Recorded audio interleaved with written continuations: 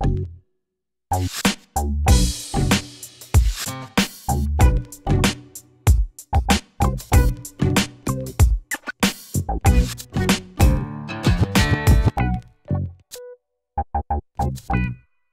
might remember Peter Wells from such things as our panel discussion last night.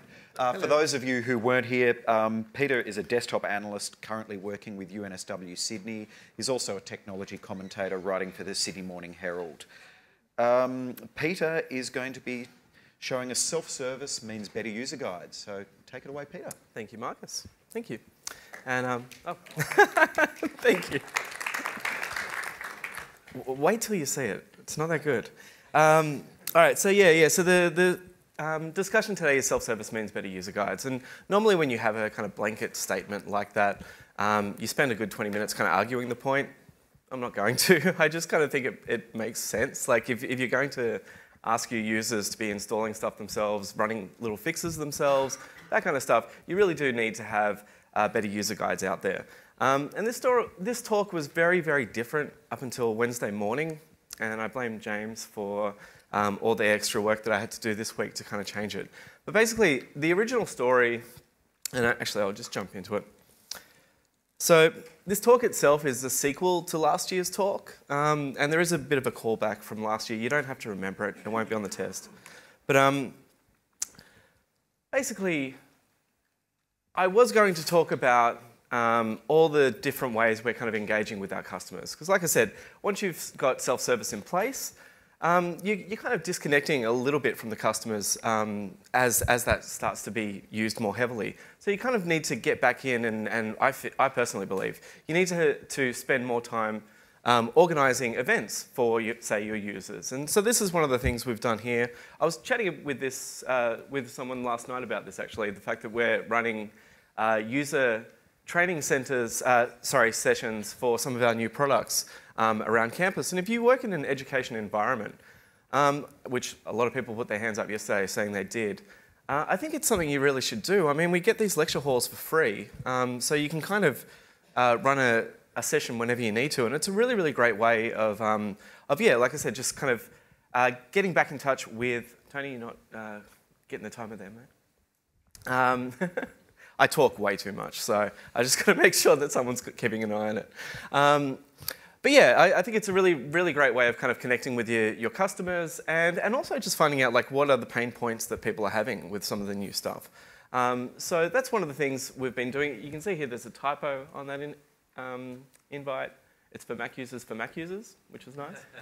But yeah, someone asked me yesterday, like, are these well attended? And so I went through the attendance spreadsheet this morning, and we've been running these since we've started rolling out Office 365 at UNSW. That's been about 3 months, I think. We've had over 300 people attend one of these sessions, so they are surprisingly popular. And some of them have actually kind of gone on to inspire me to do certain user guides based on some of the feedback I've gotten in classes. The things that I'm always surprised to hear once you're actually talking to the humans using the software, like what the things are that trip up people. Ooh, I've never used the iPhone app. It's pretty good for Keynote. Anyway, one of the other things we do, and one of the other things I was going to talk about, was these regular get-togethers that we have with, to use corporate speak, the key stakeholders around campus. Which is basically just like the really hardcore nerds. And also so we do, like, we bring in the IT professionals from local ITs around campus. We also bring in just some of our power users. It's been really great. Obviously pizza there you can see is the emoji. You know, I'm pretty sure you guys know how to book a room on campus and order in pizza. So there's not a lot I need to tell you about doing that as well. Ooh. Shouldn't stand in front of that mic. I did want to tell you about our new, shiny, beautiful website, but it's not done yet. But I keep getting told by the web team that one day it will be done. It was supposed to be done by last year's XWorld. But one day it's going to be done, and it's going to be great. And I do, I'm making fun, but I do really want to populate our website with as much information as possible as well. So once again, just kind of supporting our users, so that they can self-serve. I was going to tell you about Sway, who uses Office 365? Microsoft doing well in tertiary. All right, cool. Yeah, I mean, I really, really dig Sway. So this is one of the things I've been using because of the fact we don't have a decent website. And it's been kind of fun. So this is Sway in action. It creates these kind of really cool little, they're kind of halfway between a PowerPoint presentation and a website. They're kind of funky. They are responsive as well, so you can use them on an iPhone, and they look great. And so this was some instructions we sent out to our users, and people followed it. It was really surprising to see, because the year before we had to do basically the same set of instructions to give it all our users. It was a little bit complicated. Uninstall the version of all of the Adobe apps that you have, and then reinstall them via this. And last year we sent all our users a 2-page PDF, and not one of our users followed that. This time around, we sent out this little Sway and said, look, just open this web page on your phone, hold it in your phone, in your hand, and then follow the instructions there and do it on your computer. And surprisingly, it did well. Like 200 people were able to follow it and upgrade their machines themselves. So yeah, it just shows that I think one of the things, there was a statement yesterday that like people are too busy to read email, which is totally fair. I think that was the main thing. Like last year when they got their wall of text as a PDF, they didn't read it. When they saw this and scrolled and found out that the page only goes for so long, I might play it again. Oops. I'm ruining my story. But yeah, it's really simple. There's not a lot of text on the page, and it's mainly images. And I think that's one of the reasons why it was followed, is that people saw that it wasn't going to be something that was a really hard thing for them to do. It was just a really easy thing for them to follow along with. Like basically 4 steps. Everyone was able to do it. I was also going to talk about some of the GIF creation tools. The kids love GIFs. We all know that. The neckbeards love GIFs. So, but yeah, you can use either one. So Giphy Capture they're both owned by kind of GIF sharing sites. So they're both free apps. That one, Giphy Capture is basically screen capture. GIF Brewery, you throw MP4s into it and it'll spit out GIFs. So 2 different little tools that you can use. I was going to talk about all of that kind of stuff, but basically Rich did it better last year. And that's up on YouTube right now. So if you do want to watch Rich talk about, he was talking about documentation in general, and documentation for kind of his support staff. But you just, take all of the advice that he gives, and it's a fantastic talk. I would recommend watching it if you weren't here last year. Take all of his advice and just replace support staff with end user, and it's a very good place to start. So what I am going to talk about today is video. And I think, that was partly because James's presentation on using what was the screen capture tool? ScreenFlow. ScreenFlow also allows you to export to GIFs. Yeah, so ScreenFlow, that room was packed the other day, which was great to see. And I think it makes sense. Like, a lot of people are pushing towards video. Everyone knows that video is a very simple, fast way of learning a topic. So I think a lot of us are trying to get a little bit more video in. I know I'm definitely trying to do it. And here's the callback to last year, which was this video. So I showed this video last year. It kind of explains why the video was made, so I'm not going to go into that. But yeah, it's just a couple of seconds long.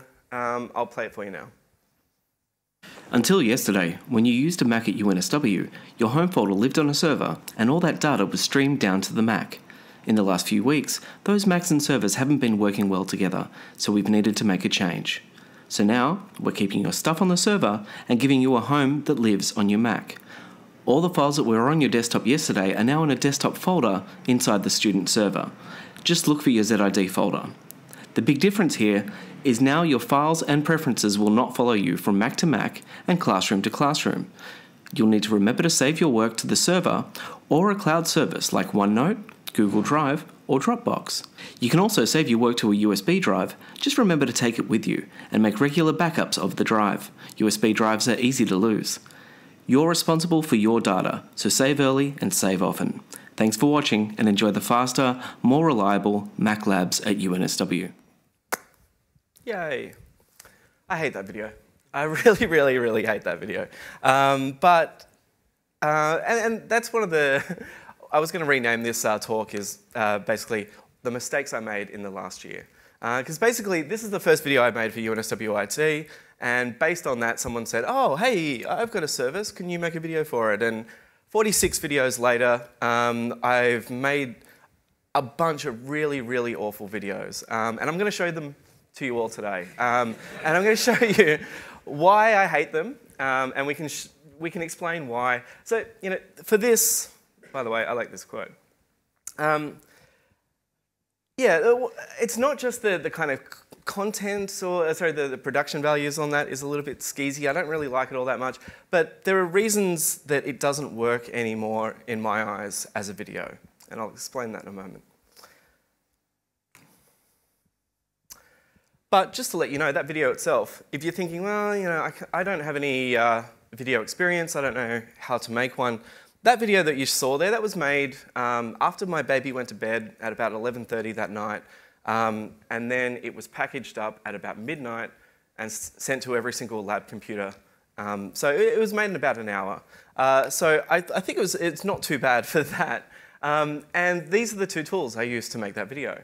Because I didn't have the time to make a proper video, all of the images were just created in Keynote, and then I just exported that Keynote as a movie, recorded the voiceover with my phone, and you can actually hear, like, if you listen close enough, you can hear a bus drive past and also my baby wake up.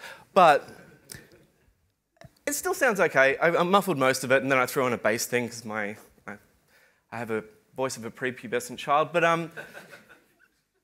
that was basically it. That was all I did to it. Combined it in iMovie and spat it out. And then Cameron looked after distribution, so he stuck it on all of the lab machines for the next morning. But I'll play it back to you without sound.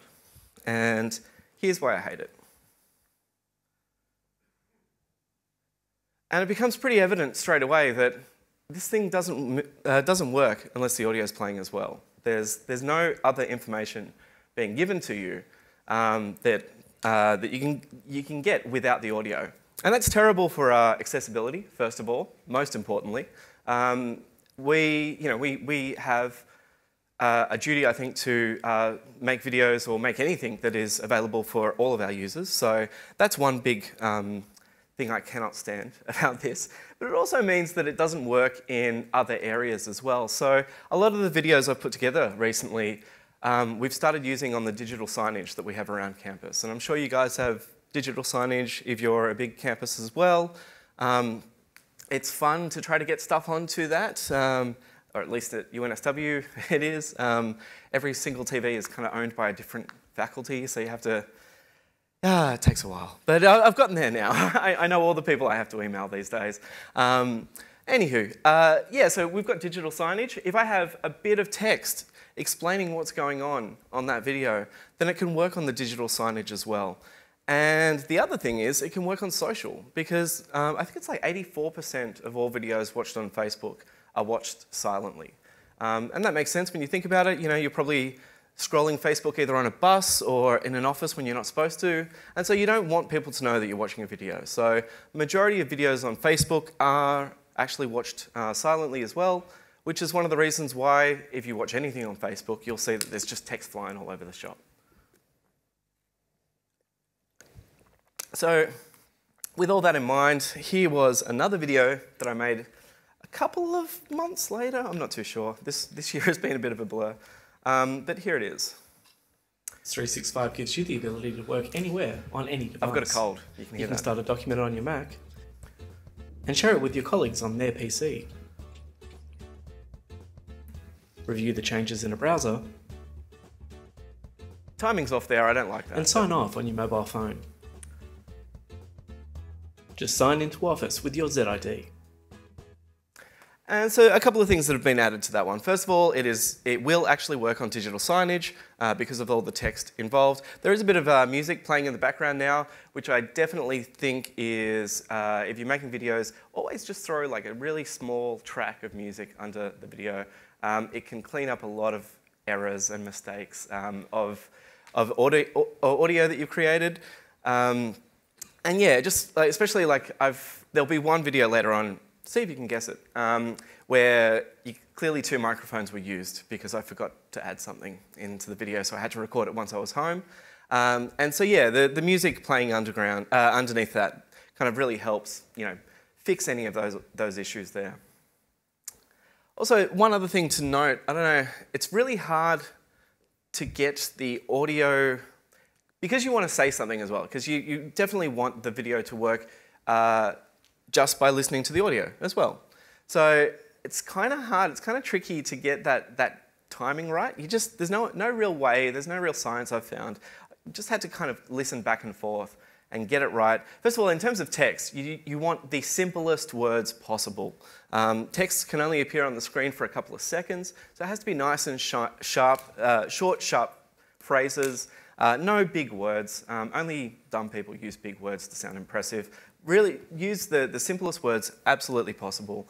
And then just try to get that audio right. You just have to play it back a couple of times and make sure that it kind of fits. The best way I can describe it is that if anyone's ever played a video game and you're watching a cutscene and like the subtitles are appearing underneath the people chatting, and it just drives you nuts if the subtitles are either a bit too fast or a bit too slow, and you're like, I know, you just said that, just go to the, and that's kind of what you're trying not to get on one of these videos. It's really tricky to get kind of, I'm talking about email, and then the email text appears. You just have to play it back until you get the feeling. Oh, by the way, that whole animation thing, if you're like, well, I can't do that. I can't do that either. That was a motion template that I found just on someone's site. It was like their free motion template to basically get more followers on Facebook, I think it was. It was like some terrible reason to use it. Let me just pull it back up. 365 gives you the ability to work anywhere on any device. The screen itself was actually all Facebook crap, and so I just replaced Facebook with Office 365. And then people thought, wow, you're so great at animation. Nah, it was a template. I dropped the files in. I'm lazy as well, yeah. So as you can see, I try to make the videos under about 30 seconds, if I can. Sometimes I get to about 60 seconds. This is yet another one. As you can see as well, I've been on the Office 365 project for a couple of months, so that's why there's a hell of a lot of Office 365 in the presentation today.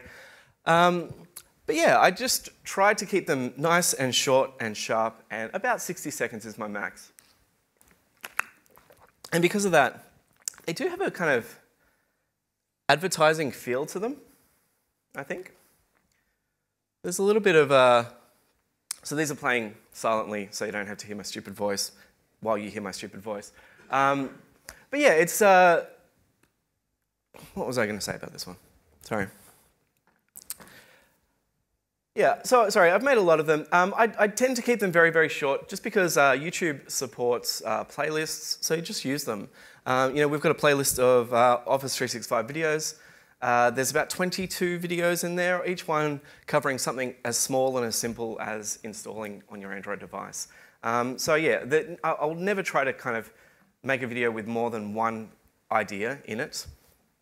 And I always try to kind of give it a why as well. So if I am telling you about some new feature, I'll also try to explain why you might use it in your day, just as a way of kind of giving someone who might have to sit through the video a reason why they've actually done that. And here's a great book if you've never heard, I'm sure you've heard it mentioned before. Apple people always talk about it because it's got a lot of Apple examples in there. They talk about how great Steve Jobs is quite a bit. If you don't want to read the whole book, well, there's a TED Talk, because of course there is. So you can watch that too, because people don't read anymore. We just watch videos, and that's the whole point of this show. But yeah, the one thing I don't do, because they do have this kind of, because the 30-second, 60-second format does tend to be a little bit kind of, it sounds like a commercial sometimes for the products. And that's by design as well. Like I am trying to kind of sell our services and sell the reason for watching the video in the video itself.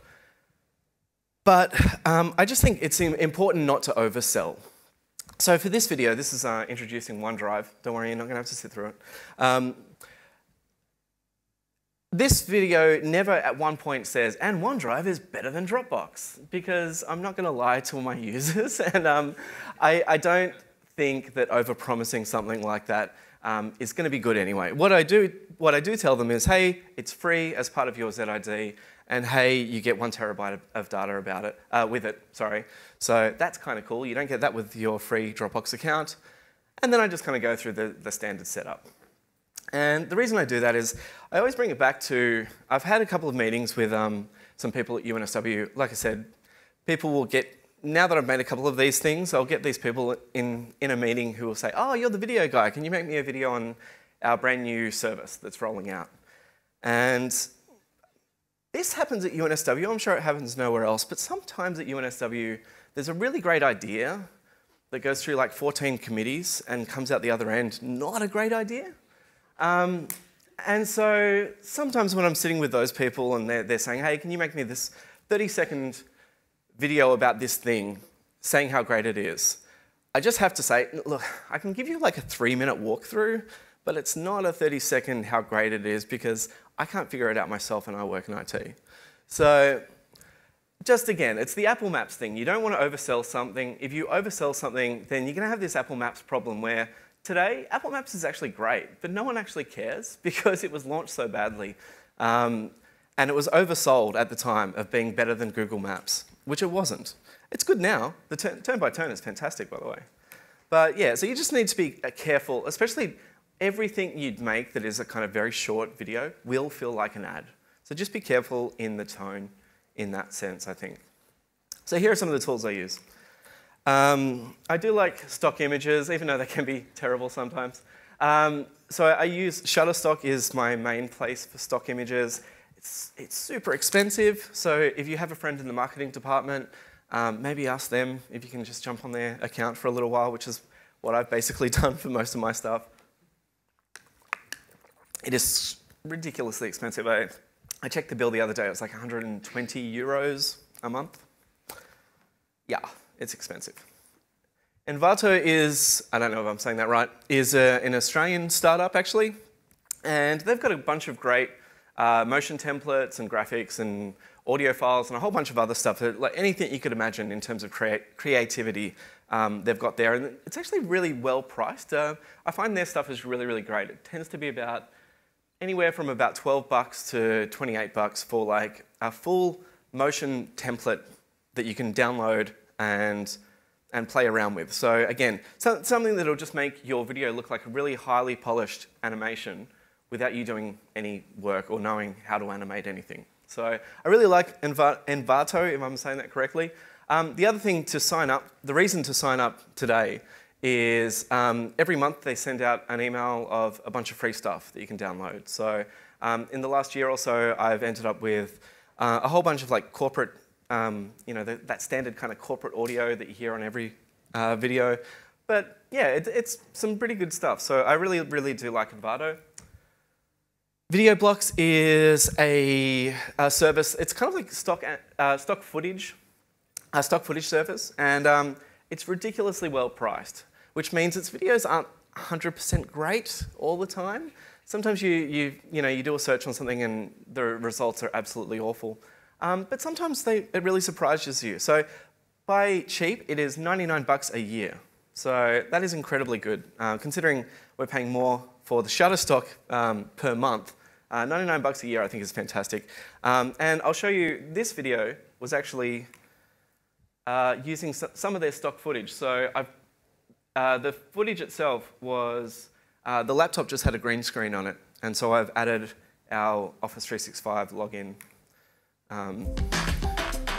Oh, has funky music, I didn't know that.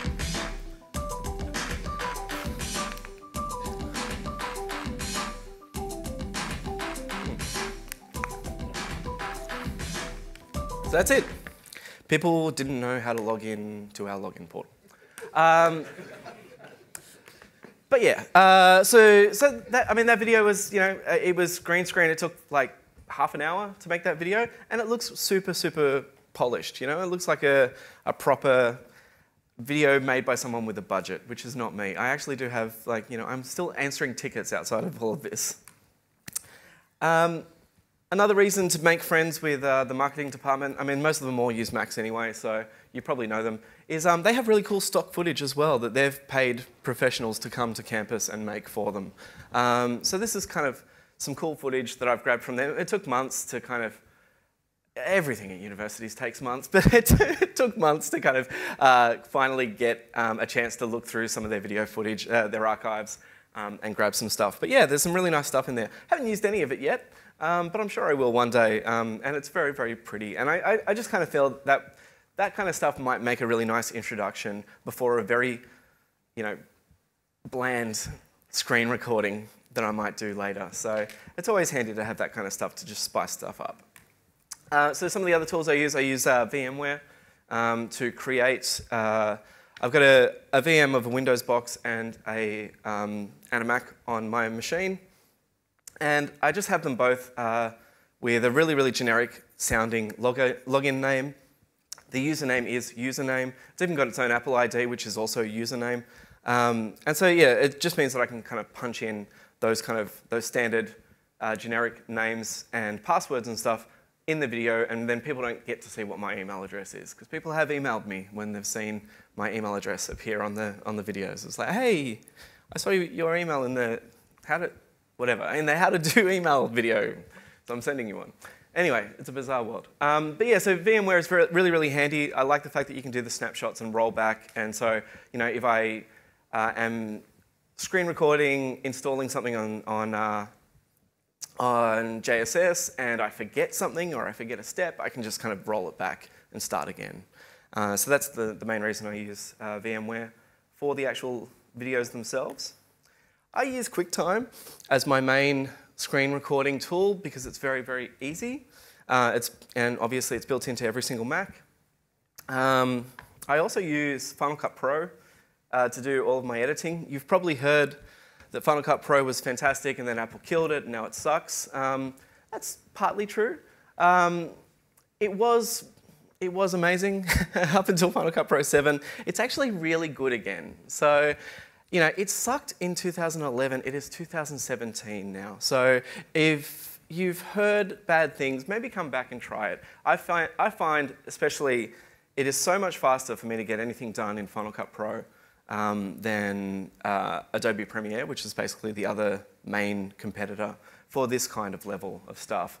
I can fly through stuff on Final Cut Pro, and in the 5-minute demo sessions later this afternoon, I'm going to actually show you how to green screen out a laptop in Final Cut Pro and also do like an iPhone how-to video.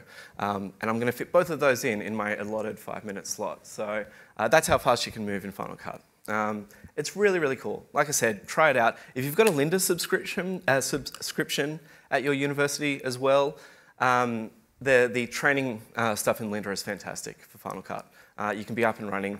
It's really weird. It's like some of the choices they've made, especially if you've come from any other video editor, are still really, really weird in that perfectly Apple way of like, no, this makes sense. Trust me. But it is super fast once you get the hang of it. I also do use ScreenFlow, which James chatted about. I tend to use that for the down and dirty, the really quick ones, where I just want text on the screen. But it's a really kind of fast edit.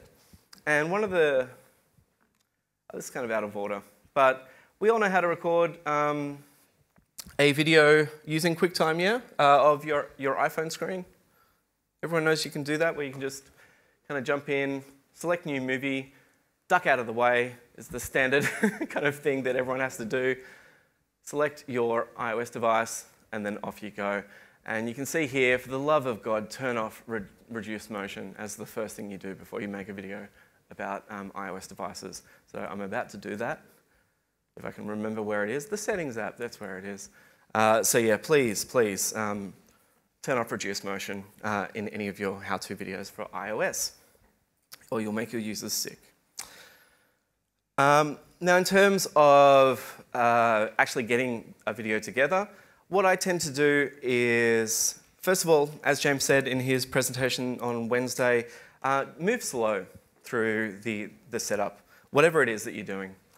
Because you can always speed it up later, although I would say be careful on the speeding things up thing. Like a cross dissolve is probably going to look a bit better to an end user. If it's a progress bar that just goes across the screen gracefully, that's fine, speed that up. But if it's like anything spinning, you're going to make people sick if you speed that up. And it also makes them think, well, hang on a second, how long does this really take? Whereas if you just cross dissolve, they don't really know. Like they're used to, movies have taught them that a cross dissolve is a passage of time, and you don't need to know how long that was.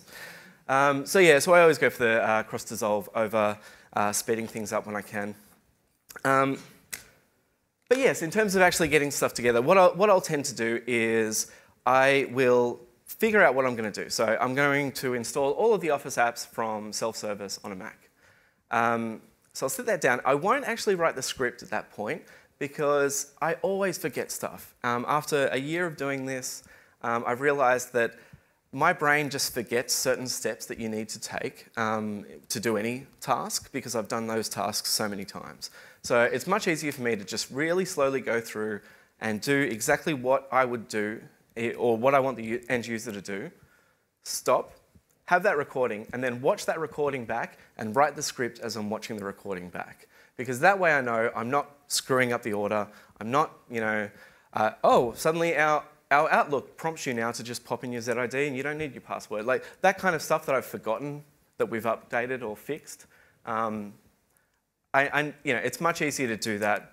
Write the script while you're watching your own playback. And then I cut it together pretty quickly. So this is actually a video, it's the most boring video of the presentation. So I'll just talk over it. But so this one is actually done using ScreenFlow, so I'm using just all of their basic kind of edits and stuff. I find the editing tools, everything else I like. Like I like the zooming in on things and following the cursor and all of that kind of stuff. It's just the editing tools themselves are a little bit clunky, a little bit kind of, baby's first editor, and that's the thing that kind of drives me nuts. But for this was actually a discussion someone had on Yammer, because some people use Yammer.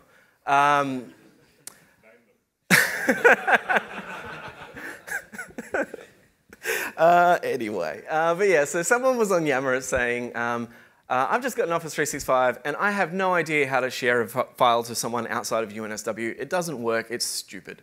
And so I saw that, and in 30 minutes I was able to turn this video around of basically showing them how to do that and posted it straight into Yammer and said, does this help? And they loved it so much, I found out they were actually a marketing person from one of our larger faculties. And so they sent it out in their newsletter like a couple of days later of like, look how awesome IT is. They just showed me this thing when I was complaining about something. So yeah, I do actually now hang out on Yammer, so I can find these little moments.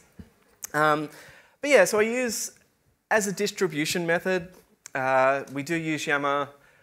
We are using YouTube. You will get better metrics on all of your videos if you use whatever the native platform's video player is. So if you're uploading to Facebook, you will get much more views on Facebook if you actually upload it as a Facebook video than embedding a YouTube video on your Facebook feed. It's a pain in the butt, so if anyone has any kind of workaround, I don't do it myself because at this stage, it's not something I'm being measured on. If I was being measured on that kind of that engagement, then I might actually care about that kind of stuff, but I don't at this stage. But yeah, it's just one of those things. All of the major internet companies hate each other, so they're always going to prioritize video that lives on their native platform over something that sends people out of their way. And Facebook, to be honest, is totally dodgy in the way it looks at video numbers as well. They will consider a video watched if you watch it for 3 seconds. So if you are scrolling through your feed and you scroll past a video and then someone says, hey Pete, and you go, yeah, you've watched a video. Like that's how dodgy their metrics are, but hey, it's made them a bit of money, so God bless them. Some of the other things I use, a microphone. That's the most important thing to take away from this. Please get a decent microphone. These are two that I really like that are both under $200. So the one on the left is the Zoom H1. It's a really, really handy handheld microphone that you can just use to quickly interview people. It can also be used as a USB microphone, and it does sound pretty good, but it's not the greatest thing in the world in terms of, it's not an easy thing to use as a USB mic. The podcaster on the side there is much easier. That's about $200 as well, and it's an Australian company. They're just up the road, so you know, support your Aussie developers there. It's a really, really nice mic. It sounds fantastic. Now, there's one thing of all the videos I showed today that was missing from the videos. I don't know if anyone has noticed. Can anyone have a guess at what that thing was? No one wants to play? All right. Sorry? Oh, that's true. That's true. Yeah, I don't like... Yeah, that's true. That's more about me being antisocial. Actually, it all feeds into the same thing. Humans. There were no humans in the video. Rainbow unicorns. There was also no rainbow unicorns, but more importantly, there were no humans in the videos. And that's because humans are really hard to film. They kind of, you know, they require breaks and they require scripts written beforehand and they require lighting or they're going to look as realistic as they actually look. And no one wants to see what they actually look like on camera. And people just aren't good on camera. Like, very few people, are good on camera, and we call those people actors, and I don't work with any of them, and so it's very hard for me to just pull up an actor at a certain moment. So I have made videos, over the last year with actual humans in them, and I hate them all. Like, I don't hate the humans. If you're watching, thanks so much for the time that you put into the videos that we made together. But they're just not great. And it's nothing to do with the humans involved. They're just not professional actors. So I tend not to use humans in my video unless they're just kind of there doing a thing and they're not being asked to say anything. So once again, I cannot wait for the moment that I actually do have access to real live humans that will be happy to be filmed, but at this stage, no one in IT seems to be, no one in IT has that spark I'm looking for, basically, is what I'm trying to say. Anyway, so I thought after all of this negativity and hating all of my work for the last year, I would actually end on a video that I do like, I still like. And so I went through the 46 videos and I couldn't actually find one that I liked. I hate them all. I hate them all equally, but so I actually made one. And so Tuesday night, I put together this video, which I kind of feels like it's getting there. It feels a little bit more, first of all, it's got the corporate branding. I'm using the proper font. Everything's all grown up now. And then there's still bits I hate about this because I made it Tuesday, so I've had 3 days now to hate it. But setting up a UNSW Mac is fast and easy. Just connect to the internet, go through the setup assistant, and your Mac will install everything you need to get started. Your Mac will prompt you to enter your ZID during setup. This is to help connect your Mac to UNSW services and to give you access to the UNSW Mac App Store, where you can download the software you need. Enter your Apple ID when prompted. This is the same ID you use on iTunes or the App Store. Then, choose a password to log into the Mac. It should be different from your ZID password and your iTunes password. When your Mac logs in for the first time, it will go to work setting itself up. Your Mac will download CrashPlan, backup software that runs in the background to protect your data. Sign into the self-service app with your ZID and you can download different microphone. There we go. Marcus spotted it. Adobe Acrobat and more. Even install local printers and connect to your J drive.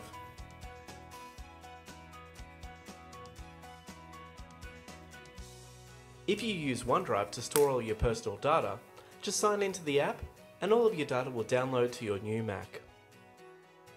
If you need any assistance along the way, call the UNSW help desk and one of our Mac experts will be happy to help. So that final bit of footage, shot on an iPhone, because I realised I hated all of my videos and I wanted to show you something. So I basically walked up to Graham's desk, he was the guy on the left, and said, "Graham, you're pretty, sit down. Guy in a shirt, come over here," and that was basically 20 seconds of filming with an iPhone to throw in the end there.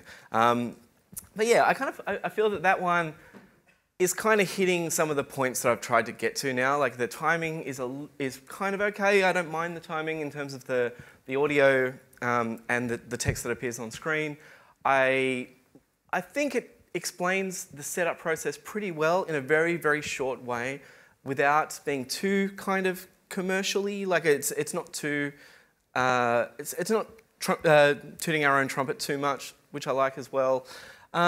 Yeah, I feel that there's a little bit of a nice vibe to it. And all of the other footage, apart from the stuff shot on the iPhone, once again, that was all stock footage that all came for free with my $99 subscription to Video Blocks. So I will show you in the afternoon session how to steal, stock images or use stock footage you've paid for, I should say, and combine it with your own stuff so that you can throw it in there and make it look like a professional video.